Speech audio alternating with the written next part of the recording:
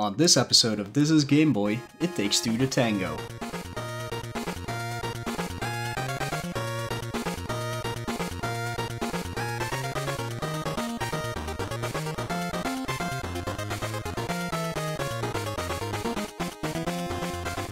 Alright, so welcome to This Is Game Boy, episode... What episode are we on? 7. 5? 7. 7. Yeah. Oh, 7. Welcome to episode 7, where we talk about True Lies. I am eBloodyCandy, and with me I have Moelle. Say hi, Moelle. Hello. And what have you been up to? Oh man, I've been playing some games. I mean, that's not a surprise, I guess. But I've been doing like a lot of different stuff. Just on my own, I have been playing a little bit of Enter the Gungeon, which is so hard. Like, I'm so bad at that game. It's unbelievable. But I'm having fun with it. The problem is I am playing it on my my Switch, and my Joy-Con, my left Joy-Con, the analog stick of it is pretty much ruined forever. I tried fixing it, but it doesn't work, so I'm gonna have to get a new one. But the problem is that it just goes up whenever it wants to. So it's really hard to control characters, or just to even have them be still.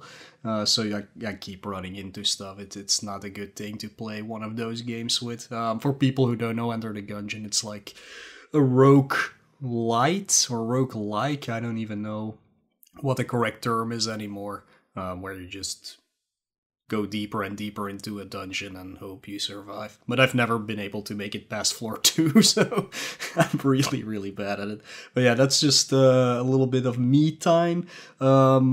Besides that, this weekend I bought Spyro Reignited, and just before we started this podcast today, I actually completed Spyro 1. Oh, that took me 9 hours. Wow. Yeah, it's really easy. There's really nothing to it. Just want to say something about whoever wrote that article reviewing Spyro and saying it was starting to turn into the Dark Souls of whatever. I have no idea what that person has been playing, actually, because this is probably one of the easiest games of all time. It's made for children from the start up, so I have no idea what that person was doing, but please learn how to play a game before you even review a game. It's something that comes up a lot when looking at online reviews. And it's something that actually bugs me. People are always calling everything really hard, and I don't know where they're getting it from. Anyways, Spyro, easy game. Very good remake. So yeah, definitely check it out if you like Spyro. Then moving on to my stream, it's the 3-year anniversary of Portable Pleasure, my system challenge. So I've been playing a few games, like I did all the FIFA games. Maybe I said that last time, I don't remember. I played through those. I played through Magnetic Soccer, so that's basically... What a good game. It's alright, yeah. It's basically 5 sports/football games I knocked off the list just to get rid of them. And then I needed to play a game for the podcast. A little something called Moe. Yeah, you'll find out all my thoughts about that next week. But yeah, it was a journey. It was fun watching you stream that game. Yeah, I don't think anybody who watched the last stream I did of it had fun during the last 45 minutes of it. That's why I also did not include it in my highlights. But yeah, more on that on the next episode. And just because I needed a break from Game Boy after that game, because puzzle games always tire me out, I started playing a little bit of Castlevania Lament of Innocence, which is so far a really cool game. I'm actually impressed. I did not even know there were PS2 Castlevania games. But yeah, I'm having a lot of fun with that one because it's actually pretty easy. So yeah, that's everything I've been doing. What are you doing right now or before? Wow, you're busy. Let's see here. I beat Assassin's Creed Odyssey. I don't know, like 4 weeks ago, 5 weeks ago, or something like that. So that's probably on the last podcast. But right after Assassin's Creed Odyssey, I played Assassin's Creed 2, the remake on PS4. And then I needed a break from Assassin's Creed. So I did some Game Boy Adventure stuff. I did Magnetic Soccer. I did Rodland and one other game. That Indian in the Big City game. I don't know the French name of it. I played those 3. I beat Red Dead 2 Friday night, this past Friday. It was like a 50-hour campaign. Like, it was long. Good game, but long. And then yesterday, you and I played Pokemon Let's Go for a few hours. And I got to the Rock Tunnel. Yeah, I just cleared it as well because I stopped last night because I was too tired to go on. And suddenly my stream also dropped, so I had to stop anyways. But yeah, it's been pretty fun. It's a cool game, must say. Like, we'll do a comparison episode between that and the original one day in the future, probably after we finished Let's Go, because like I made that promise to PLD last time, so we're gonna have to. So that could be fun. But yeah, it's an okay game. Like, I have nothing against it. I've been pretty giddy the whole time. Like, I every encounter I've had, I've just loved. Like, I I'll give you more. We'll talk about more about it later. But yeah, I got my 3rd badge last night, and I was like, yeah, I'm done there. I was like falling asleep at like 6 p.m. Other than that, yeah, I just been playing long games. Not a whole variety of games, just 3 really long games. yeah, kind of the same for me, really. That's why I haven't been playing that many games. Like, Enter the Gungeon is just something you pick up for like 20 minutes or 30 minutes at a time, and then you just put it down again. But Mole Mania was 14 hours. Spyro was only 9 hours, okay, but I was also still doing Dragon Quest, which I still haven't finished after 75 hours, so it's a lot of long games, so it's harder to pick up other stuff. Yeah, I guess the game I play on my spare time this is the 14th anniversary of WoW, which is mind-blowing that I've been playing that game for 14 years now. Mm-hmm. And I started playing MapleStory too. Oh, yeah.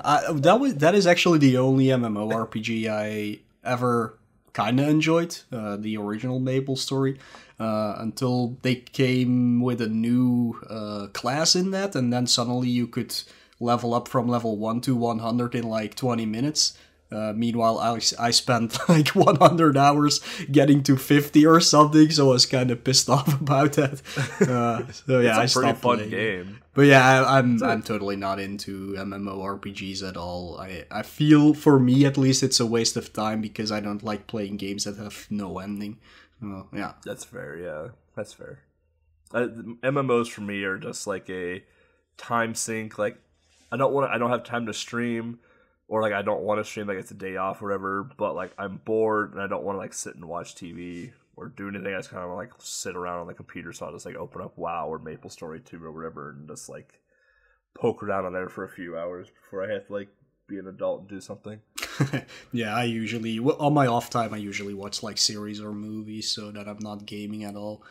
I game enough already, so I need a break from that sometimes as well. Yeah, I know, like, at work, like, I stare at a computer for 8 or 9 hours at work, and I come home, and it's like, well, I gotta stream tonight, so I'm gonna stare at a computer for another 4 hours. Like, I gotta try and find, like, that break in between work and then streaming to where I'm not looking at a computer for, 20 hours a day, basically. Yeah, that's exactly what I have to do as well. Desk jobs after behind a computer, and then get home, go behind your computer. Yeah, it's tough. Yeah, it really is. Like, it strains my eyes so much. Like, it's unbelievable. And wearing glasses, you get that glare and stuff. Yeah, I don't know. Like, my eyes strain, my head starts to hurt, and it's like, all right, I need to get away from the computer. Yeah, it's just a little, like, when you do work in a harbor or stuff like that, it's, like, physically draining, but sitting behind a desk all day is very mentally draining, so... that's why usually in the weekends I tend to go out a lot just to get away from everything a little bit. But that's also not always a thing that I can do. So yeah.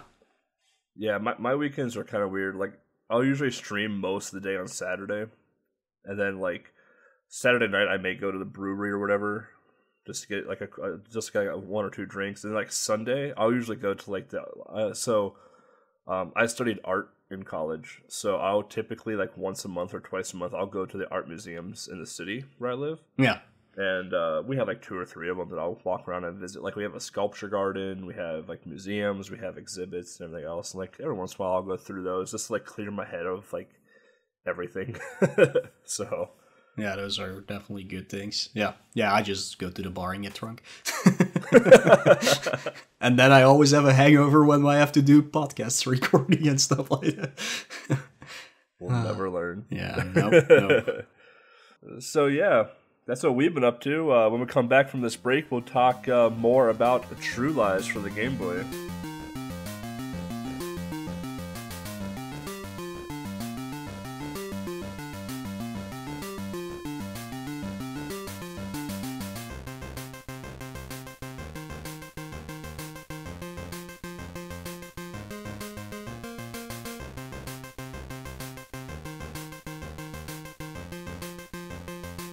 Alright, welcome back everybody.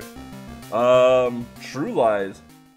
Mo, this was your choosing. Yeah, like not every time we're gonna pick up one of the all-time greatest games on Game Boy. Sometimes I just like to pick something that is not bad, at least, just something in between, but maybe a game that a lot of people have never heard of or even played on Game Boy, at least, because True Lies came out on a lot of different systems. They all are kind of similar, but I think the Super Nintendo version is the most well-known, or the Sega Genesis version. But yeah, they're all just basically games based on the hit movie from 1994, True Lies. Yeah, I hope everybody has seen that movie. I mean, yeah, if you haven't, you should probably go see it. Yeah, it's a really good movie. It's a James Cameron movie, so it's kind of in the aftermath of like when he did Terminator and stuff like that. Because again, this is with Arnold Schwarzenegger, so they kind of worked a lot together. So it's a really good action flick, and it's a pretty long one, actually. I was surprised because I was rewatching it before this podcast.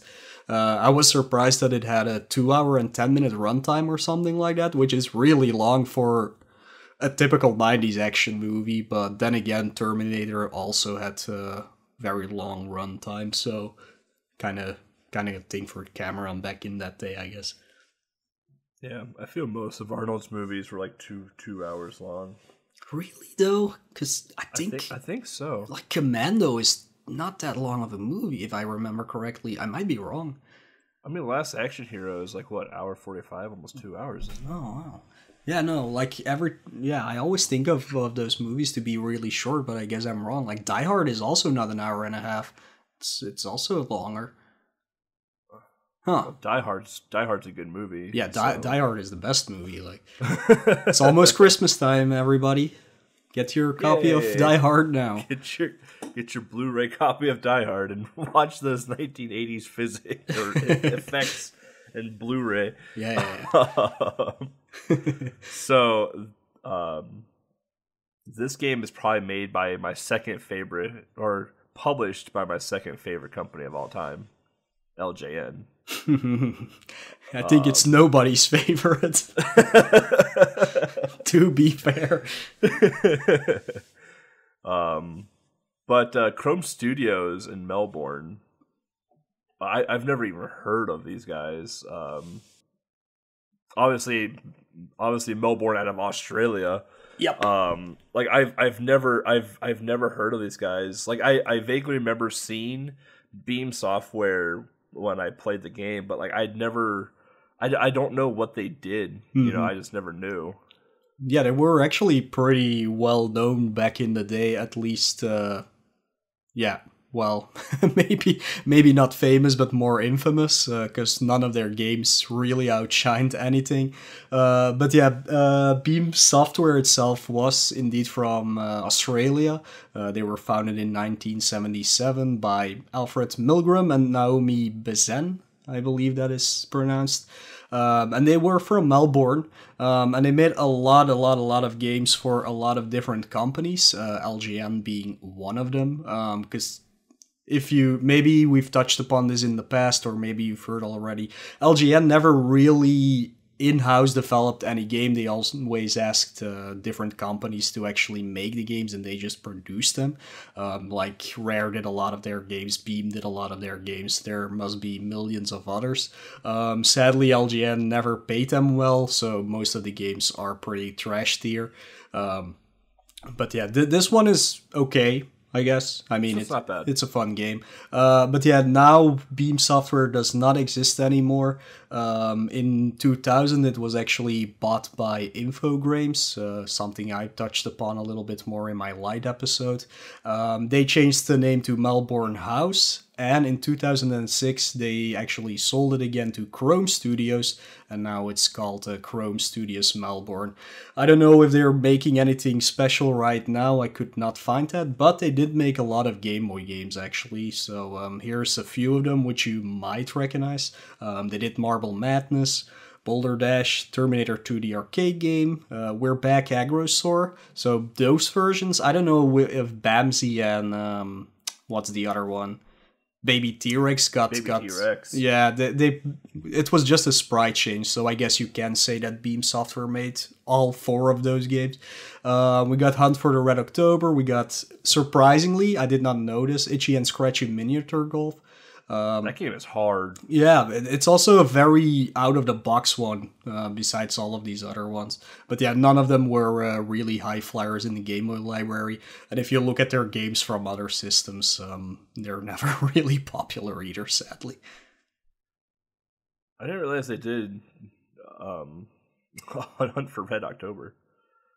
Because that's a game. That is definitely a game. Yes, some of these are like really weird when you look at it. Like Hunt for the Red October is like a submarine. How can you call it a platformer? I don't know. Exploration game? I don't know. And Itchy and Scratchy is a sports platformer. It's weird. It's like a mini golf platformer. It's super weird. Yeah, We're Back. That game is something else. Marble Madness wasn't bad for Game Boy. That was actually a pretty decent game. Yeah, it's decent. Yeah, I think the NES version was also made by Beam. It could have been. I mean, yeah, those games are fun if you like those types of games. T2, the arcade game, that's man, they're kind of all over the place. Like, just looking at the titles right here, like, they are just all over the place in terms of genre. Yeah, they really did a lot of things. Sadly, none of them were super well made. Again, might have something to do with how much the companies that asked them to produce the games paid, because some of these are LGN. T2, the arcade game, definitely, because LGN really bought every movie license ever during the 80s and 90s. So, yeah. Weirdly enough, right now, if you look for Beam Software, you actually get something completely different than you would have expected. Some company actually took the name, and now it's a debt management and collection software platform that combines a monthly subscription model with the most comprehensive family of collections, recovery, outsource vendor management, debt purchasing, and performance auditing software available today. So yeah, they definitely do not make video games, but now if you're in debt, you can go knock on their door. Well, I mean, a subscription model... I mean, yeah, I don't Nintendo Online Services, yeah, PSN, Xbox Live, yeah, which has completely nothing to do with that.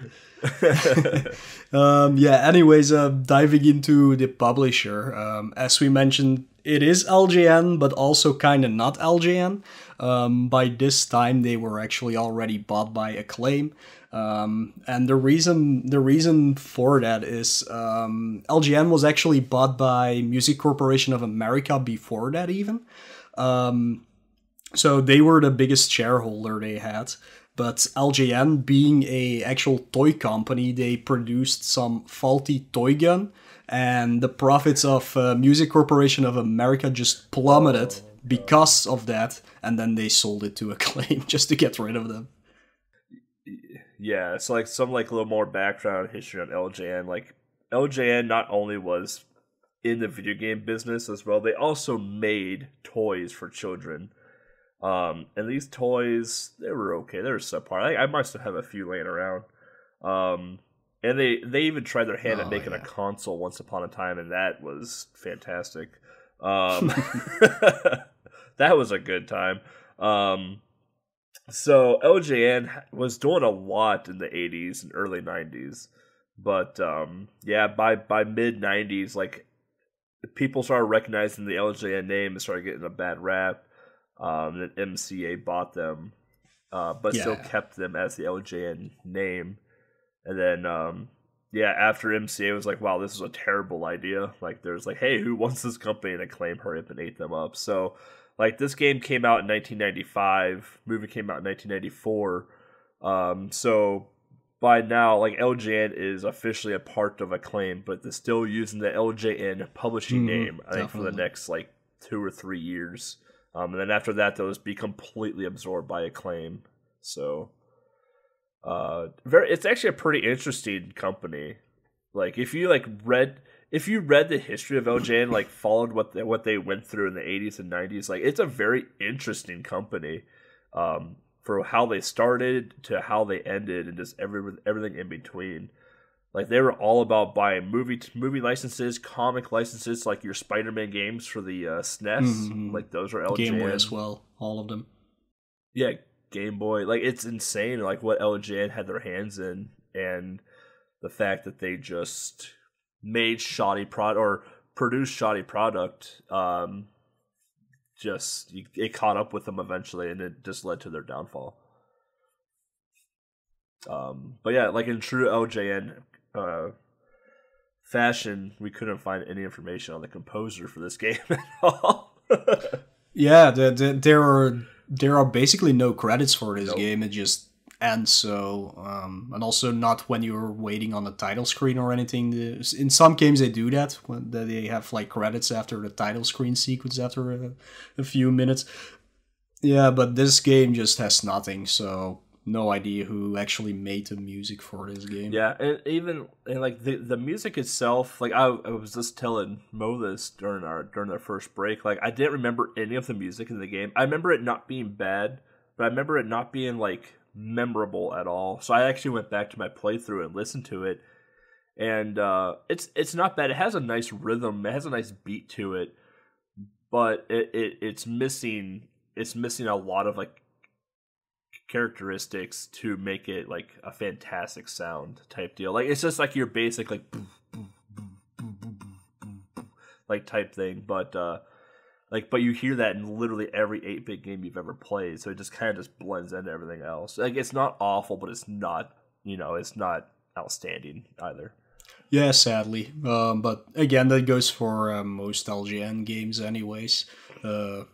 Either produced by Rare or by Beam or any other company. They're never that good. Like, the only one I remember from the top of my head is the Spider-Man 3 on Game Boy, one of the tracks, and that's the only thing I can actually remember of any LGN game at all.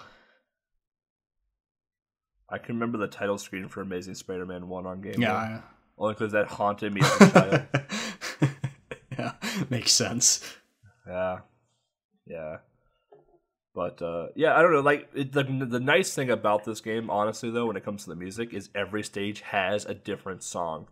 It's not like how, when we talked about Max or Rebel Saber 1 briefly, like, the music is almost the same throughout every stage. Like, there's only, like, 3 or 4 different songs throughout the entire game. Like, this game had different music in every single stage. And depending on the stage, like, the intensity of the stage, the music actually did match that. Like, one of the stages, you're in a mall, and in the mall, like, everyone's just shooting at you like mad. and the music reflects that. Like the music is really high tempo, it's really like intense, and then when you get to the dock, it's a little bit more laid back. You have to go collect some things or blow some things up, whatever it is. But there's a rhythm to it the entire time. You know, it's like I said, like the music's not awful, but it's not great. But at least it changes. It's not the same thing for 2 hours. Yeah, and the weird thing about the music of this game, what we usually do when we are picking tracks to put in the episodes and stuff like that, there are plenty of websites out there that feature the entire soundtracks of pretty much every game you can think of. This one, not to be found anywhere. So Lex is gonna have a little bit more trouble actually finding game for this music. But yeah, if there's like somebody out there who knows how to actually extract songs from Game Boy ROMs, please do and upload them to one of those many sites that just have all those soundtracks, because otherwise it might get lost forever, which would be sad. It's not that hard to do. There's a couple softwares out there to do it. Like you can plug your Super Game Boy 2 or whatever it is into your FrameMeister or whatever it is that you're capturing, and you can use there's a couple of them out there. I can't remember off the top of my head what the names are, and you can just rip the audio right out of it. So I did that for a couple games already. Oh, okay. Yeah, see? We got you covered for everybody who wants a True Lies soundtrack for Game Boy. Soon available somewhere on the internet, I guess.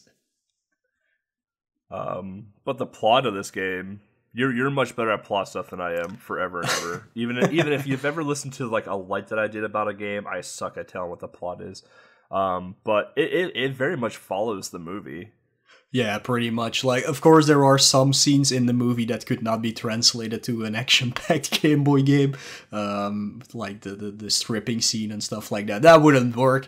But yeah, for most of the time, it just follows the actual plot line of the movie. So if people haven't seen the movie yet, here's a little description about it. So you are Harry Tasker, played by Arnold Schwarzenegger, of course, who leads a double life to his wife Helen, played by Jamie Lee Curtis, and his daughter Dana, played by I forgot her name. Yeah, already. She has a hard name. Whatever. She's Jessica Jones nowadays. Oh. Yeah, it's Ducek or some... yeah, it's something crazy. It's Jessica Jones. Yeah. There you go. But yeah, okay, so he is, for his wife, he's a computer salesman, often away on business trips, while in reality he's actually a covert operative for a U.S. counter-terrorist task force called Omega Sector.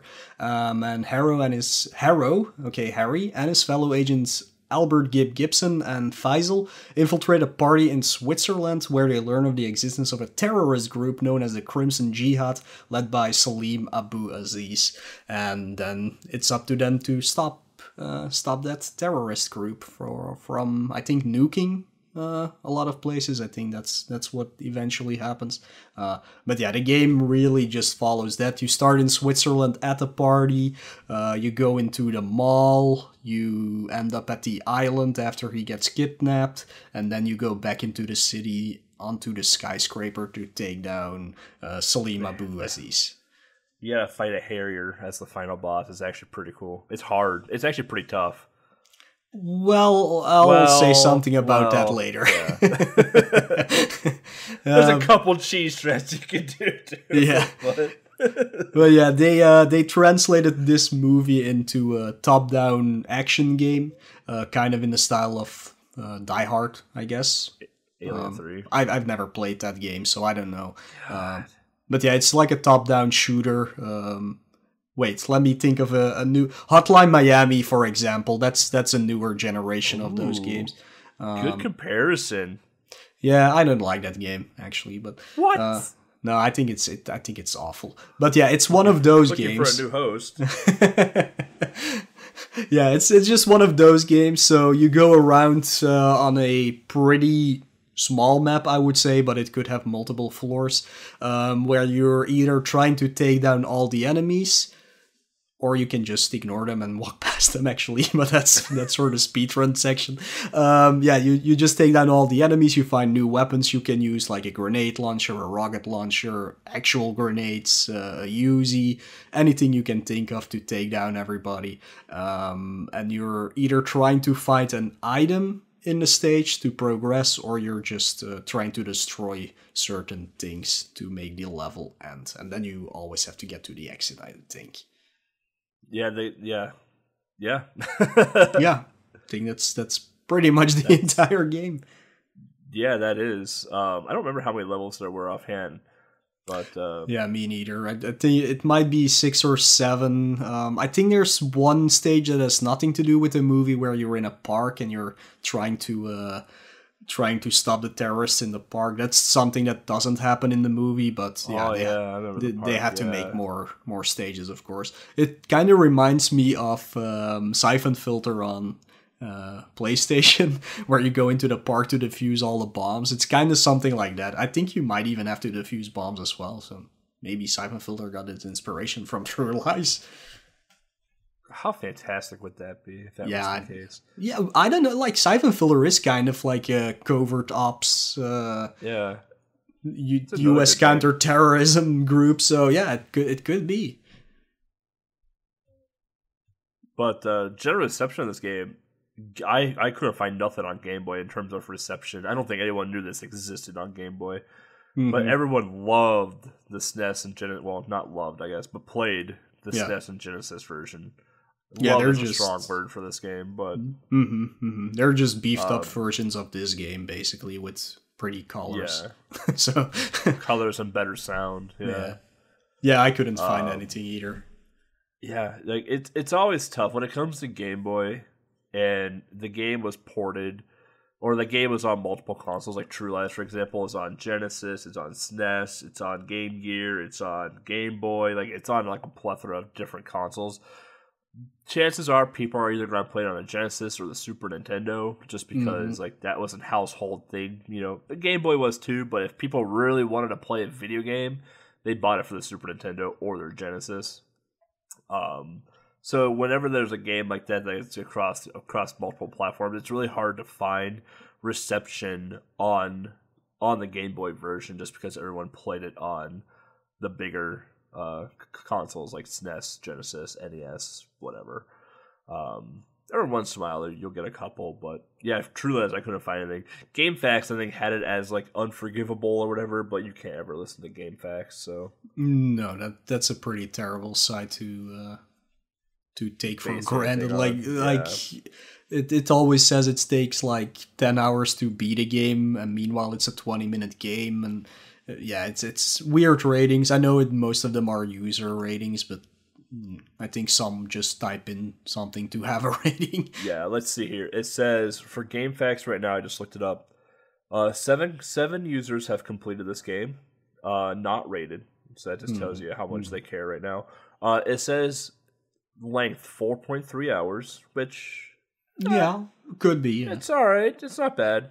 I think I beat it in 2. Yeah. Difficulty just right to tough.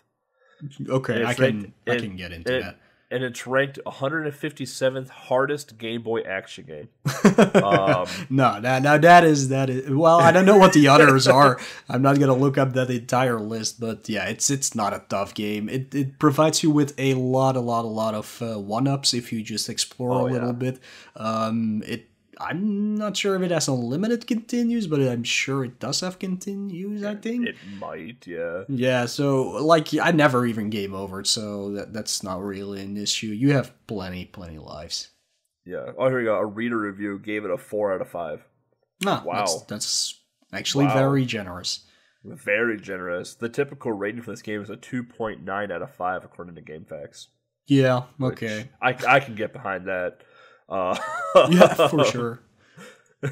Like graphics wise, it does not have a lot to offer. It's pretty lackluster and standard. Like, it's not like you can I can't talk. It's not like you can distinguish yourself as being Arnold Schwarzenegger from like any of the terrorists or anything.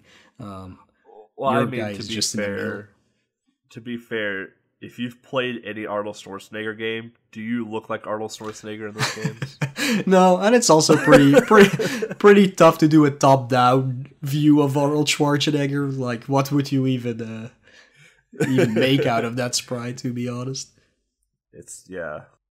You know what the game graphically reminds me of is Mission Impossible for the NES. If you've ever played that, or have ever seen it, it reminds me a lot of Mission Impossible for NES. Mm-hmm. Like just the graphical style of it. The game itself honestly reminded me of Die Hard. Like, well, so I can't use Alien 3 as a comparison because Moe has never played Alien 3 for Game Boy. I have played it. But if you've played Die Hard for the NES, the game plays very similar to Die Hard for NES. Mm-hmm. Yeah, it also kind of, and this might be a game we should talk about in the future, which is pretty much a better version of this game, which is James Bond 007 for Game Boy. Oh, it's actually kind of like that, but without all the puzzle elements that James Bond provides. Or Total Carnage. Yeah. The Pleasure Dome. Nobody should get to the Pleasure Dome. It's not worth your time. I did it. Yeah, super worth it. Maybe we'll do an episode on Total Carnage someday. What a game that is. Whew, yeah. You can tell how much Moe likes that game. I like it. I think this one is better than because it actually has fun levels. Because it has color. Yeah. Speaking of color, did you check out the box art for this game? I did. And what more do you need? It's a lot of Arnold. Yeah. You don't need much more, basically. You need the logo of the True Lies movie, and you need Arnold, and it will sell. Basically, like, the cover is Arnold in his dress shirt in the, taking like a third of the box, basically, just staring at you. Mm-hmm. Right below that, he's in a cut-off jean jacket. Looks like scaling a building of a sort. And then on the other side of it, he's flying a Harrier. With the True Lies logo like right in the middle of it all. It's so good. It screams 1990s. Like, it just screams 1990s. Yeah, they're all just stills from the movie, of course, that they put on the box cover. But yeah. It's amazing. It's so good. It's a great good poster. Back in the day. Yeah, now he's getting old. Yeah, what is he, almost 70 now? Yeah, something like that. Yeah. Hey, still making movies, though. But he's apparently doing another movie. Was it for Terminator? Yeah. Yeah. Like, what the hell? The reboot. Of the reboot of the reboot. Like a double reboot to reboot your system. Gotta get in those reboots. Yeah, him and Stallone are making a lot of new movies. Yeah, but Stallone still looks good. Like, Stallone is like the same age as Arnold, but Stallone looks like he still looks rock solid. Well, you can tell he is aged, but like, he doesn't look anything like Arnold anymore. Yeah, that's true. I true. honestly think Stallone looks better now than what he did back in like, the 80s. Maybe. I don't know. I mean, it was never really that good, so yeah. So yeah, when we come back, we'll give our thoughts and history of this video game. More of it, I guess, in a way, what we already gave you, so stay tuned.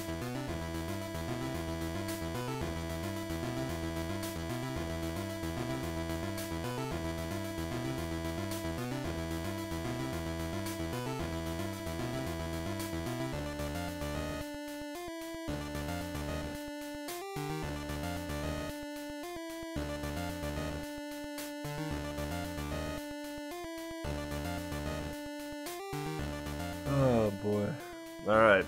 Welcome back, everybody. Hope you listened. Hope you liked that song that Legs chose. I don't know which one it's going to be. Hopefully she can find some good ones. Yeah. But we'll start with you, Moe. What's your thoughts and history of this video game? So yeah, I played this game pretty early in my life, as a friend of mine had it when I was a kid, so I borrowed it from him. I think it was like a soccer buddy. Yes, I played football, but I'm saying soccer because other ways a lot of people think I played American football. But yeah, no. So normal, real football where you use your foot and a real ball. That's what I played when I was a kid for 2 years, and then I got tired of it. Shots fired. But yeah, I borrowed it back then from a friend, and yeah, I beat it pretty easily. I had a lot of fun with it. I was, of course, a fan of the movie, like any 80s kid, I guess. Who, when you grew up, then even if you were only 6 or 7 years old, you had seen all the Stallone and the Jean-Claude Van Damme and the Arnold movies, of course, even if technically you weren't allowed to. But yeah, I thought this was a really fun game. I never had troubles with it as a kid. I played it again, of course, for portable pleasure some time ago, and still enjoying the game a lot. So I think this is a really fun game that gets under the radar because it's just so general. Because it's nothing special or anything, but it is a fun game to play through. I definitely remembered how everything worked in that game, even if it had been 20 years that I played it before. Having so many different weapons to use on different enemies is cool. You can just walk past them if you want to and if you know how their patterns work, but it's more fun to just take out everybody with all the tools you got available for you. Like lobbing a grenade over a wall just to take one down is something that's always a lot of fun. When I originally played it, I did remember the last boss giving me a lot of trouble, but with the revisit, well, I kind of found something that really helped a lot. So, but I'll talk a little bit about that in a little bit. But yeah, this is a game that ever since that I originally played it, I have been making people play. Usually, people do not really like it because it's so lackluster and so general game. But yeah, so people usually end up hating me for suggesting it in the first place. But I think a lot of people, since I played it on portable pleasure, have actually looked into it and kind of enjoyed it themselves as well. So that's pretty cool. Yeah, when I played it, I played the Super Nintendo version as a kid. I remember renting the game from Blockbuster or wherever it was, and I remember like getting like probably halfway, maybe 3/4 of the game on the Super Nintendo version, but I don't think I ever beat it. But I had friends growing up that had this game for like the Genesis as well, or the Super Nintendo. So I didn't grow up with the Game Boy version, but I definitely grew up with the game itself. Mm-hmm. And I love the movie. Like Mo said, like if you were an '80s kid, you watched. Things were different back then. Is all I'm saying.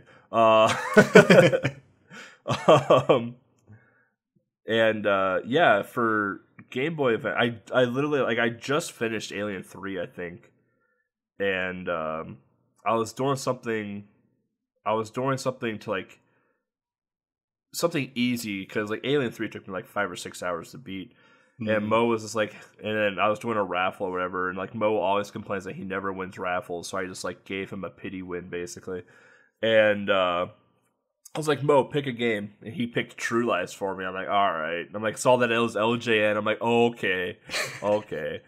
Like I know how this is going to go now, and I hopped into it, and I was immediately reminded of Alien 3, and I'm like, fantastic! I love playing Alien 3 again, which is another LJN classic.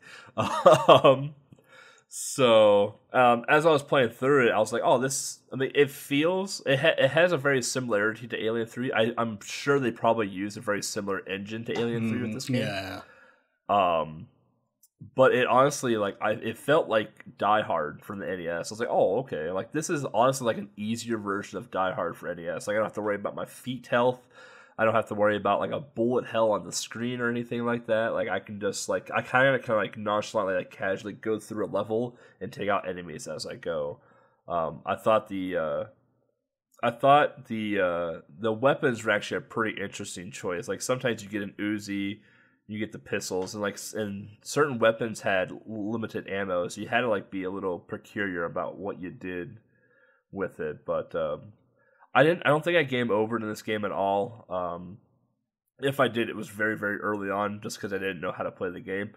But this game, like, if you just take your time and play through the game, like, you'll get so many 1-ups and health upgrades. It's kind of ridiculous on how easy the game actually is and how well it rewards you for actually playing the game and not just running through it like an idiot.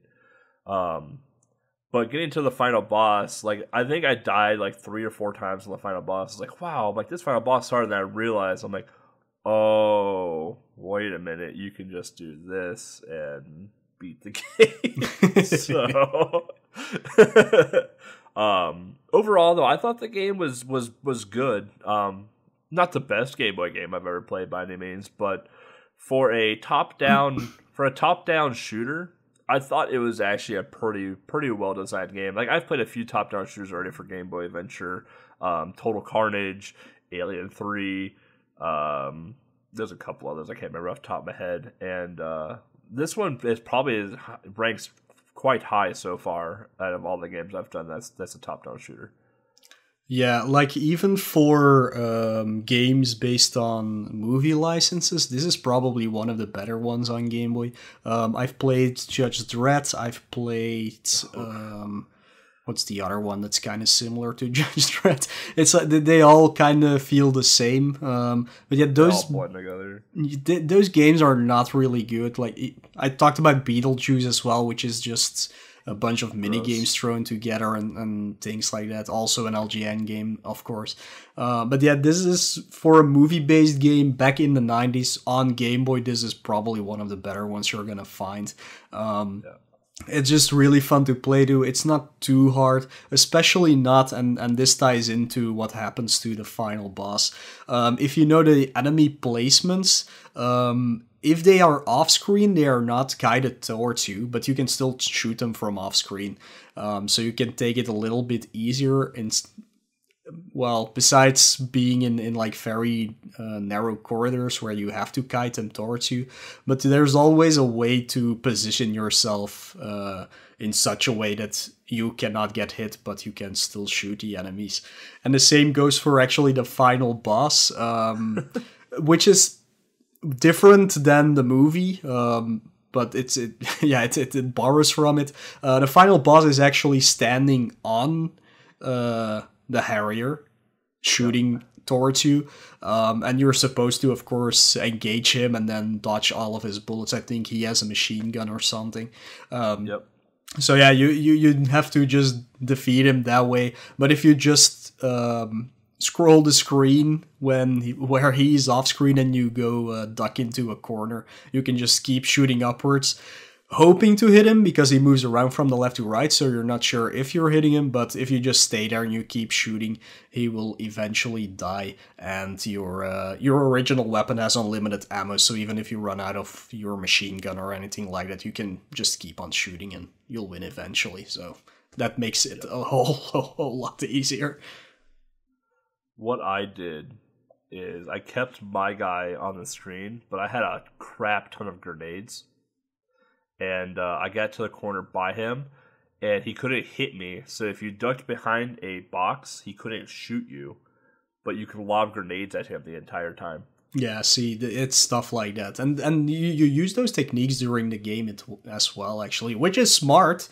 Maybe it's not meant to be programmed that way, but it is just a smart way to dealing with hazards that would otherwise put you in a bad position. Because there's one, I think if I remember correctly, one downfall to this game. There are no checkpoints, so if you die anywhere in the stage, you have to restart it from the start, and all the enemies are back. So yeah, it's better to take it a little bit slower. Yeah, that was one thing that I disliked about this game. I liked the actual stages aren't very long by any means, but there are times, like I'll use the mall for example. I think the mall and the park are like the two longest stages in the game. Mm-hmm. And like the mall, you have to go up and down floors to get to your destination to blow up whatever it is you need to blow up or collect or whatever it was. I think that's the first boss fight actually. Is it? Yeah, I think there's 3 boss fights in this game actually. Well, you have to collect data pretty early on. Yeah. That's the first stage, yeah. in a way. But like you have to go up and down floors in the mall, and after a while, like you don't remember like the order in which you went up and down the floors, because if you went up this one step, you can't go back down. So if there's a gun on the other side of like the flower box, but you missed it because you decided to go up the first steps instead of the second steps, like you can't get that anymore. So like if you don't remember the pattern and everything else and you die and you have to start the entire stage over again, sometimes that can be a breath of fresh air. Like, oh, okay, I'm gonna go up this set of steps instead and grab that gun, and then go around the long way.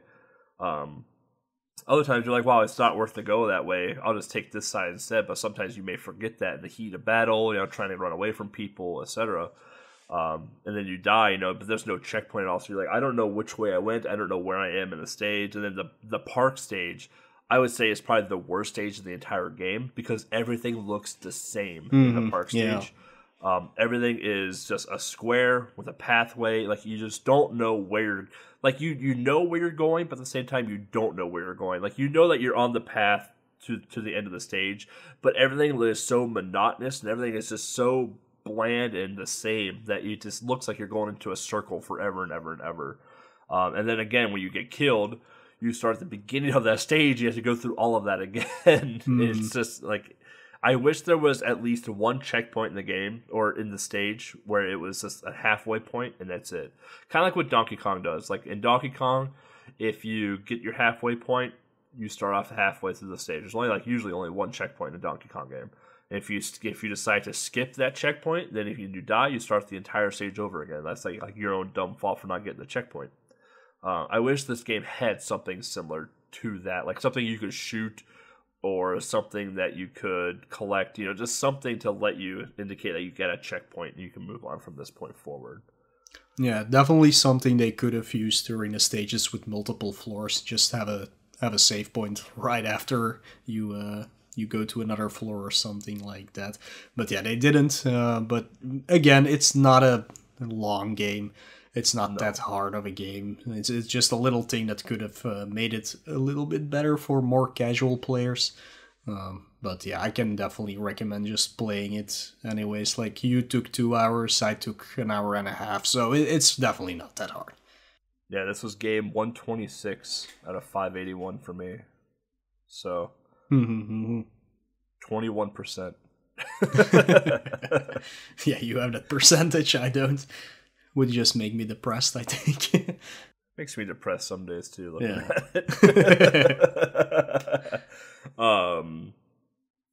That's it. Reflecting on your history of the game, it's interesting that you had friends that had Game Boy games. Because reflecting on my childhood, almost none of my friends had Game Boys. The only time I can recall ever borrowing a Game Boy game was I borrowed Super Mario Land 2, awful game, and I borrowed Super Mario Land 2 from a friend, and the only other games that he had was Pokemon Red and Pokemon Blue, and probably Pokemon Yellow eventually. But like most of my friends never had Game Boy games. Like they'd have like 1 or 2 Game Boy games, and that's it. Like they were all about the Super Nintendo, the Genesis, or the NES, or the Master System, whatever it was, like the big TV consoles.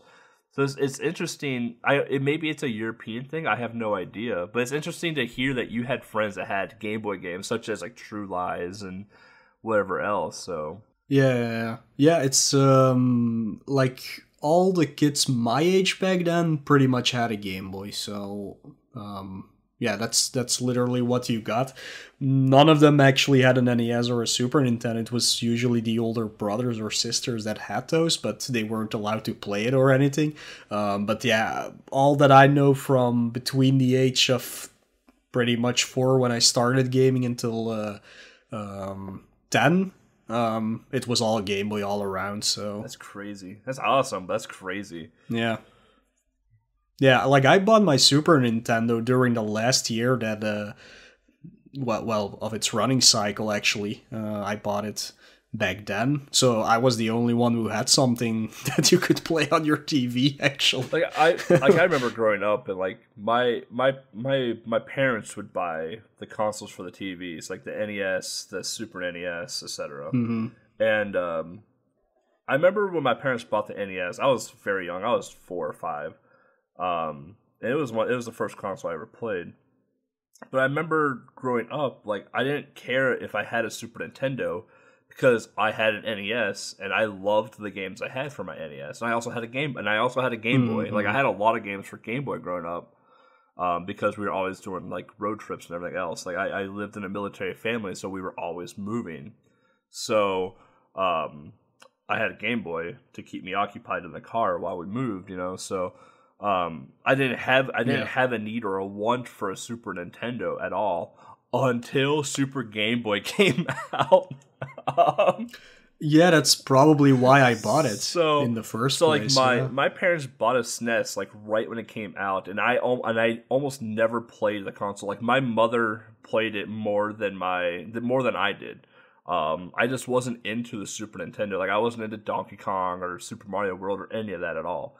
But as soon as the Super Game Boy came out, or as soon as I got a Super Game Boy, I was like, I can play a Game Boy game on a TV now, and I played my Super Nintendo religiously after that. But after that, like I had an N64, which I would play a lot because I started getting into sports games then at that point. So I would play like NFL Quarterback Club and whatnot. And then when Pokemon Stadium came out, I could play Pokemon on the N64 now, and I have to have the SNES anymore to do it. So I played Pokemon on my N64. Like I became a glorified Pokemon player at that point. So it's kind of interesting for me, like how my interest in consoles became to be, because it's like I didn't care about the SNES, I didn't care about the N64 until it had a Game Boy attachment where I could play Game Boy games on it. Otherwise, I played my NES until I had to replace the pins in the back, you know, and being a kid. Not having a resource to buy like the new 72 pin connectors or anything of that matter. Like the NES is sat in a box, basically unusable at that point until 10 or so years ago when I replaced it all. But it's weird. Like I was probably I was the quote unquote weird kid, I guess, growing up when it came to consoles. Like all my friends loved the Super Nintendo, loved the N64. PS1s, and here I am like still playing NES and Game Boy when I'm 10, 13 years old, you know, so. Yeah, like maybe I never grew up in a family of gamers, so like my parents do not game at all. The only game they have ever played is Tetris on my Game Boy back then. And then all those knockoff handheld thingies that only had Tetris on it that you could buy everywhere. There's a lot of those in shelves downstairs here, but yeah, before that they never had like a gaming system. Like Atari and things like that are really hard to find here because a lot of people just did not buy those things. NES is probably one of the earliest consoles that you could find in some homes. Like my cousin had one, so that's the thing where I started gaming on. Like my first game was Mega Man 3. I grew up with that, which was a really hard game for a 4-year-old, but I still beat it. So that's really cool. And then I got a Game Boy as soon as it got released in Belgium. So that was my entire gaming career until, well, the same deal actually. I just bought a Super Nintendo to buy my Game Boy games on a TV. I did have, of course, Zelda and Kirby and other games like that. Sometimes I bought some off the flea market for like a few bucks or something like that. That's definitely, I had a few games on it, but it has always been Game Boy until PlayStation 1 actually arrived in Europe. For those who don't know, yes, it did come out the same time as N64 basically, but not in Europe. N64 came out a year later, so nobody here had a Nintendo 64, luckily. Yeah, thank God for that. But yeah, everybody, just like literally everybody had a PlayStation, so that's when the console gaming started. Since then, I've literally had every console there ever was, besides the Xbox consoles, because there's anything on it that I really want to play, so I never bought one. PS1 for me is a weird console. Like, I wasn't into the whole memory card and the disc type thing. Like, I hated loading screens, and I hated having to have a memory card to save anything. I'm like, I have it all on a cartridge with a battery right here. What can go wrong? The only games I would play for PS1 growing up was Metal Gear Solid, Siphon Filter, Final Fantasy VII, obviously, and all the Twisted Metals. That's all I would play. Like, I wouldn't play anything else at all, you know. So,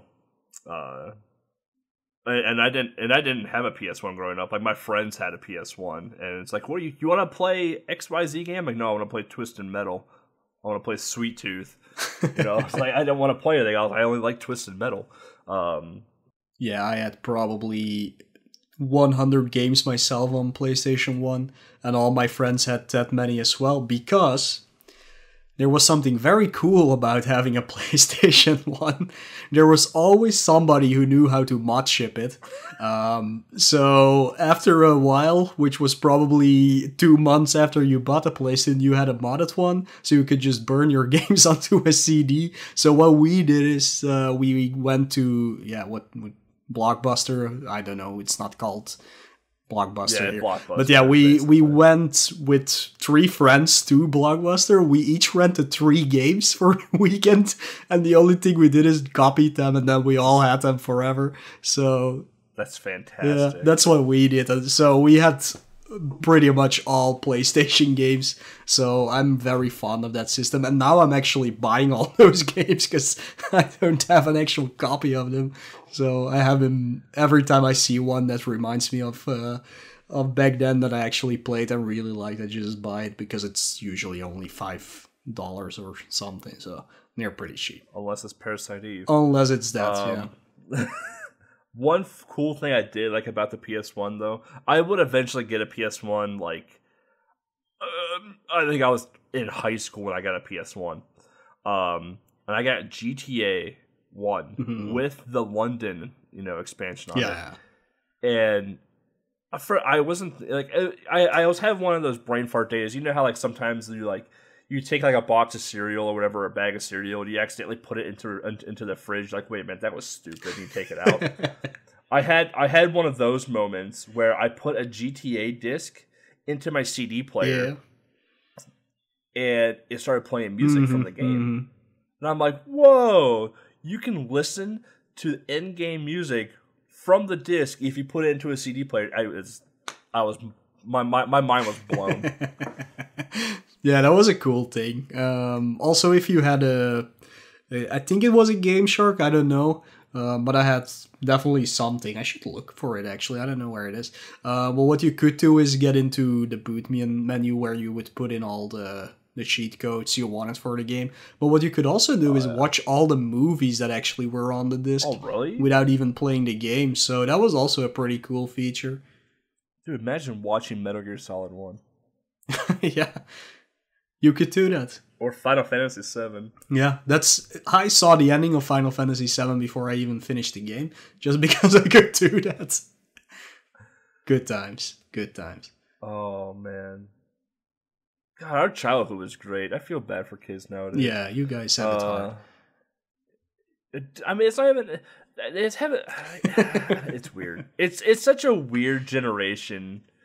Like I look at my cousins and like how they grow up and like the things that they do to play on. It's like, man, if I had that as a kid, I'd be ecstatic. You guys just take it for granted. For sure. Like Pokemon Let's Go. Like ever since I started playing Pokemon, I'm like, man, it would be so cool if I could actually throw a Pokeball at something, like arm motions and da-da-da-da-da. And now we have that. I'm like, oh my god, this is the greatest thing ever. And like some kid could watch me playing like, wow, what is this idiot doing? Like, it's just a video game. Like, you don't understand.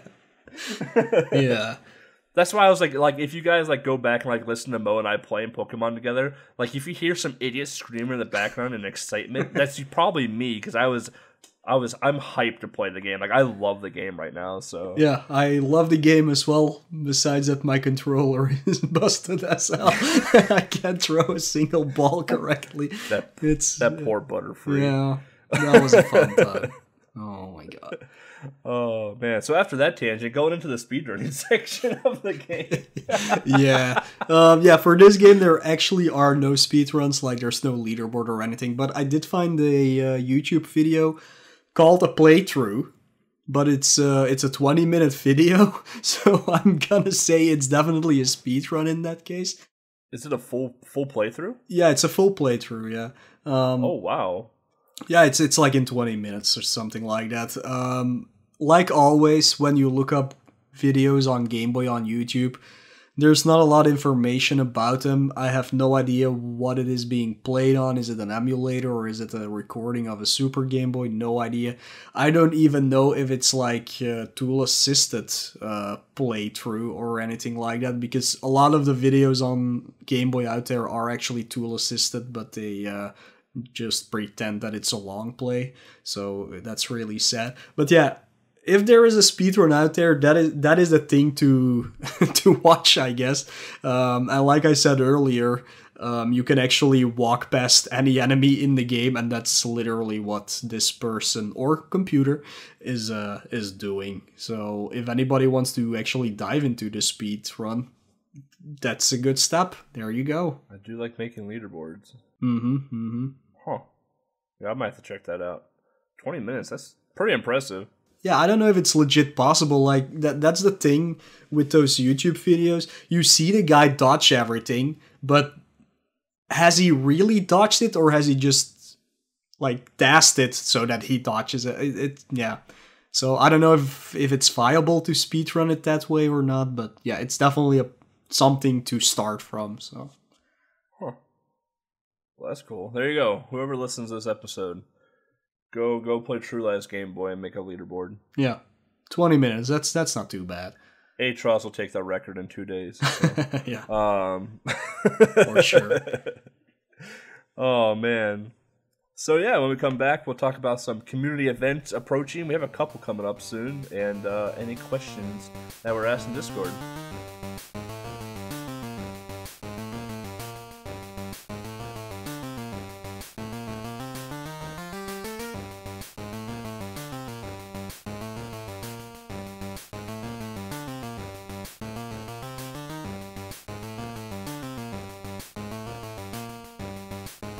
Alright, welcome back everybody. Community events, we have Power Up with Pride coming up relatively soon. Let me go look up the dates real quick because I forgot to write them down. But I want to say it's like the first weekend of December. And we found out today what games actually get in. Oh, yeah. So they're recording a little bit too early then for that, but... Well, I mean... Oh. Do we have submissions yet? So, okay, here we go. Winter Pride 2018, December 6th through the 9th.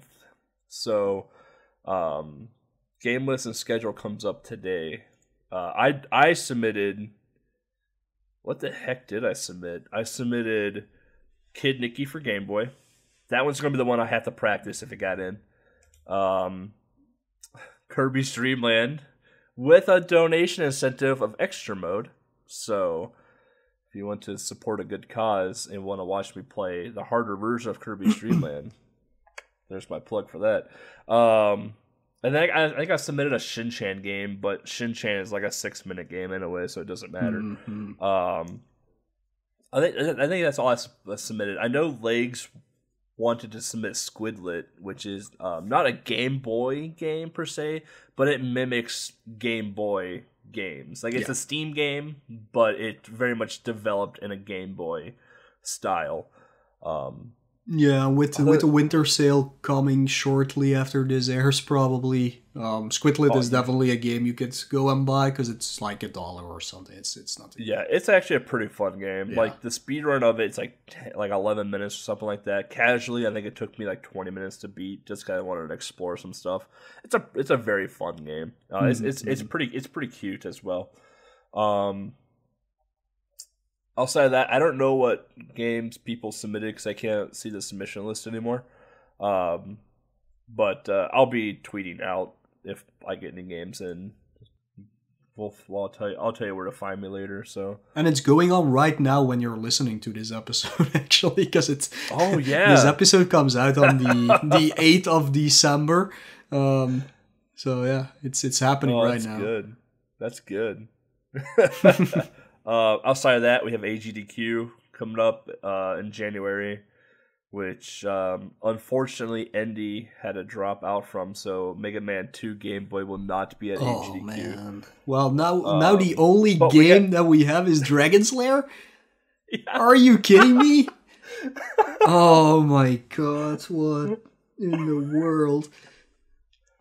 And then they ask why Game Boy never gets taken seriously during those events. So the only OG Game Boy we have representing at AGDQ is, let me pull up, I have the card right next to me actually, is Dragon Layers of the Legend by Ubisoft. So I also have the True Lies card next to me too. How about that? So got that coming up.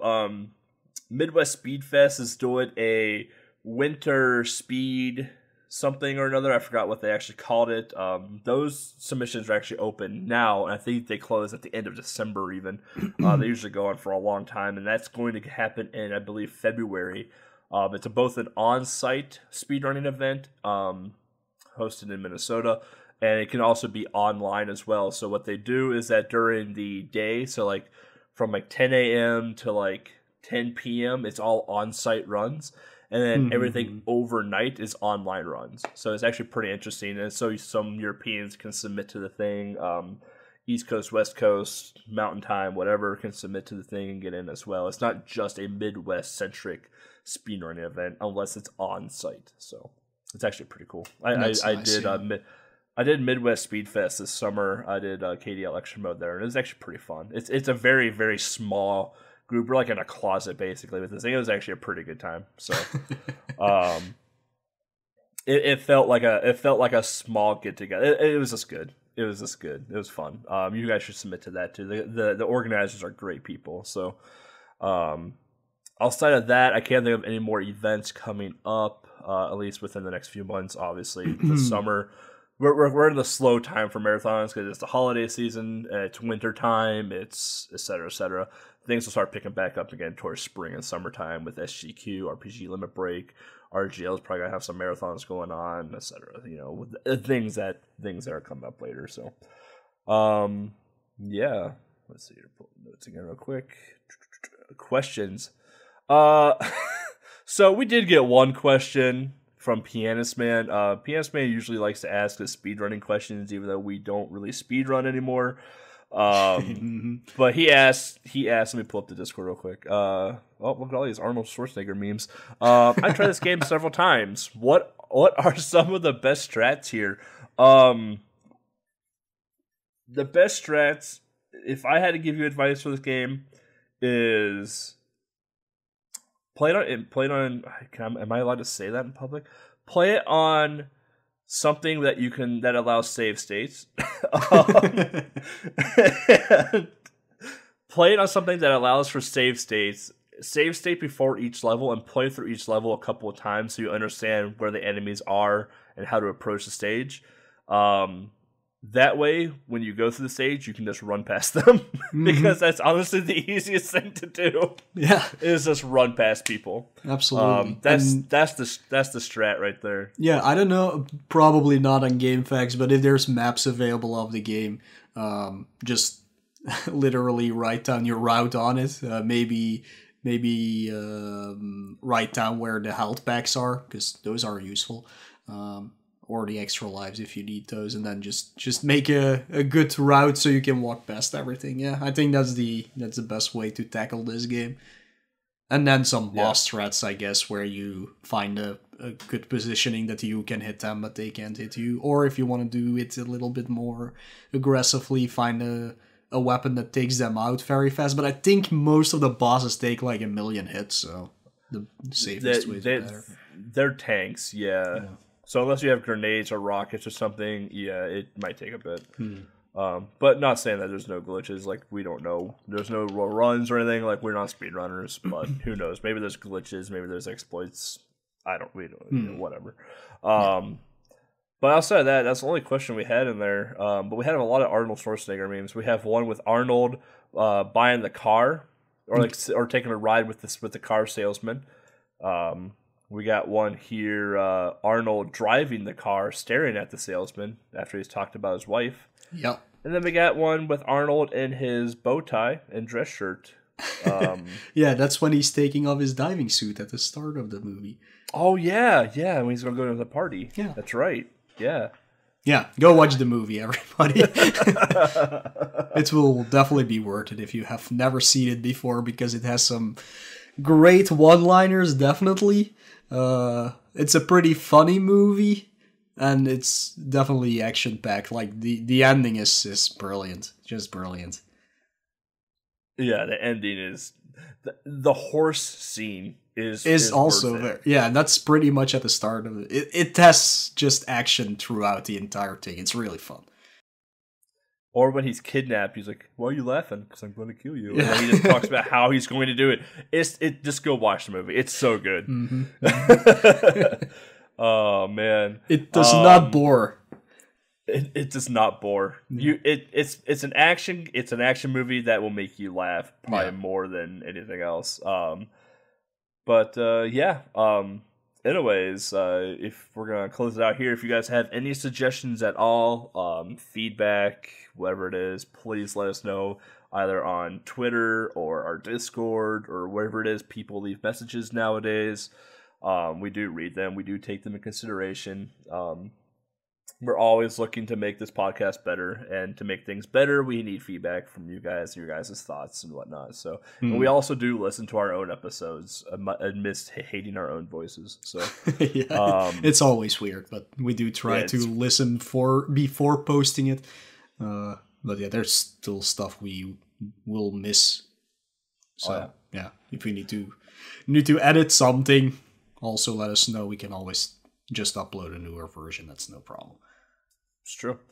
So you guys can find us. We have the website up. So gbrunners.com/TIGB. That's where you can find Mo, myself, and our great producer Legs' YouTube channel, Twitch channel, Twitter. There's a Discord link on there. There's a Patreon link on there. There's a SoundCloud link on. There's a bunch of stuff on there. Outside of that, we do have our playthroughs available for you guys to watch of True Lies on both Twitch and YouTube. So we'll try and make sure to get those linked up in the description for this episode as well. We'll have to give Legs the links for those because I don't want her to take the time to go find it herself. Anything else, Mo? No, Twitch and YouTube too. Yeah, if you don't want to play the game yourself, but you want to maybe watch it on mute while you're listening to this episode, you can definitely see our playthroughs. I don't know if any of the other Game Boy System challengers have done this game already. I don't think so. Actually, I think we're the only ones. So yeah, it's fun. Like. If you want the true lie, if you want the True Lies experience, you'll listen to this podcast episode while watching True Lies, while watching one of us play True Lies, while playing True Lies on your Game Boy. That's all you need. That's gonna be a really great day.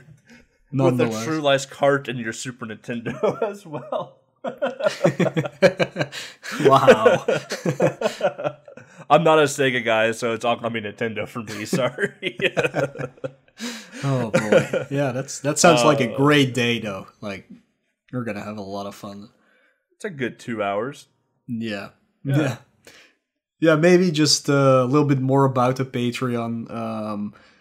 You can definitely become a patron from $1 and up, and some of the incentives you get right now are access to our episode notes, access to special channels on our Discord. 5 and up also have the ability to vote on listener selected episodes, and we do have some things coming up in the future that we will add. I think Lex is working on those in the background, so we have one goal on Patreon right now, which is $20 a month, which is for live recordings of each of these episodes. Like I said last time, we do have a YouTube now, and we do have an actual Twitch channel for this is Game Boy, so everything is going to be up there. So that's what we're trying to do. But in general, where does the money go to? It goes to the hosting of the website, the hosting of SoundCloud, actually paying Lex for once, and eventually also hiring a graphical artist to make us some more great stuff. So that's where the money goes to mostly. Well, mostly all of it, actually. All of it. Yeah. All of it, yeah. Also, like a little side thing, too. Like, we have, like, behind-the-scenes channel, and this is Game Boy Discord. Yeah. As an added benefit to patrons, not Patreons, apparently. Mm-hmm. Patrons. You guys also have access to the behind-the-scenes channel. Even though we may not talk a lot in the Discord itself, you guys can hear how Moe and I actually interact with each other off the podcast. It's very, very similar off the podcast as well. Pretty much, yeah.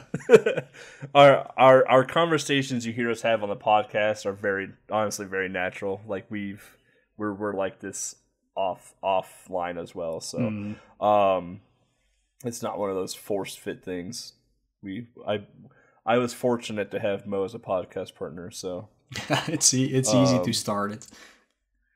So, anyway, here was the outro stuff. Oh, yeah, the next episode. Oh, this makes me so happy. Yeah, so like I said earlier, next time it will be Molemania, and I have thoughts about that game. Many, many, many thoughts about that. I do too, and we're on different spectrums. Oh, man, yeah. I cannot wait to do Molemania. This is gonna be amazing. We'll bring Legs on too. She can sit in the background. Yeah, just to listen. Since she doesn't talk. Yeah. Great. Yeah, but we'll be back then for Molemania, where we're just gonna dig around.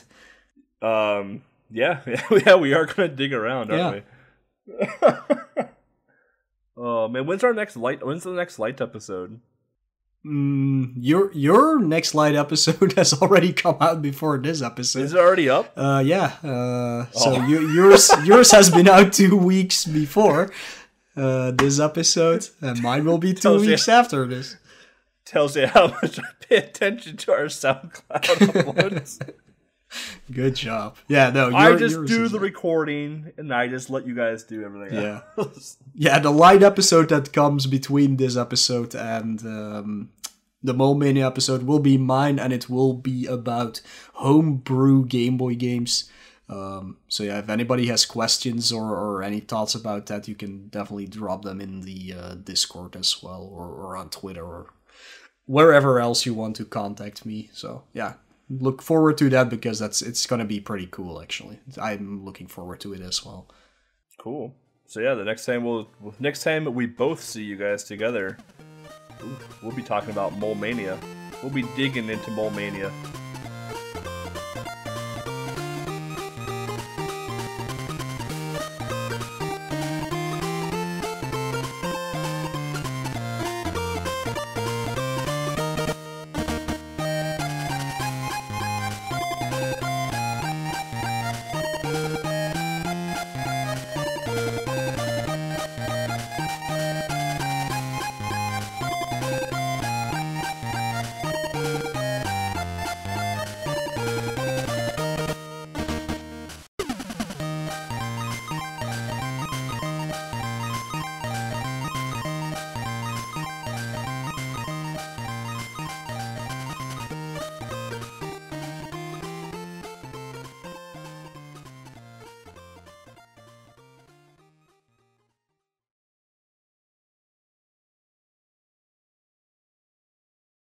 On this episode of This is PlayStation 1,